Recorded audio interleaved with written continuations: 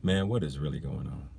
I just read an article in the New York Post, and it states that the paper used in fast food wrappers and the material used in nonstick skillets contain PFCs, and PFCs may cause your penis to shrink. Fellas, how important is your dick? I'm gonna put it to you like this. I'm going back to only using cast iron skillets. I mean, they cook better, they're just heavy as hell. And if a woman cooks for you, the first thing you should say is thank you for what you cooked this in. Because we all know that if a woman is pissed at you and want to get back at you, she won't mind shrinking your dick. But what you don't want to happen is you wake up with the same dick you had when you were in the third grade. I don't want that for you. You don't want that for you. So if you have to stop eating fast food and cooking your own food, do what you have to do. But by all means, protect your dick. Where's my damn cup?